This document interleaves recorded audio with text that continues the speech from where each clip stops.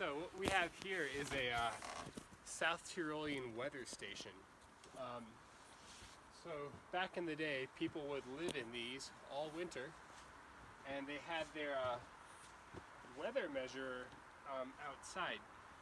And so once a day, a person would come out and they would check it. This is called a weather ring. And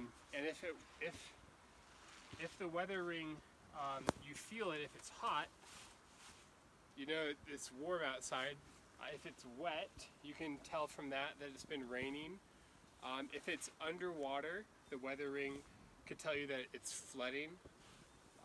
If it's like shiny, you know, you can tell that it's sunny.